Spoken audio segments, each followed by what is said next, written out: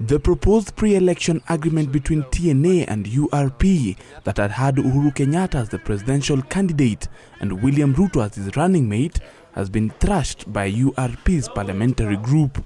The meeting was called to give an opportunity to Ruto to brief the MPs on his recent talks with other political players in the presidential race, and especially talks of a proposed deal to be Uhuru's running mate.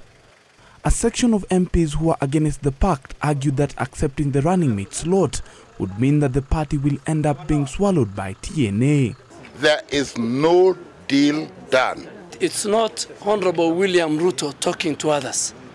It is URP leadership that has the capacity and the structure to talk to other political parties. The MPs questioned the negotiating team, asking them why they had narrowed down negotiations to only two political parties, which is TNA and ODM, as opposed to allowing other offers from other parties.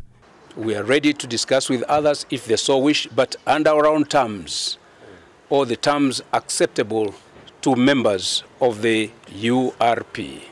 The MPs reached a consensus to suspend talks with TNA, pending a consultative meeting to be held on Wednesday next week.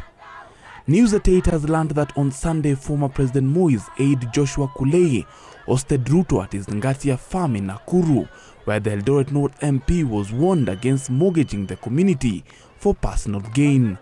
For News at 8, I'm Shem Oluchiri.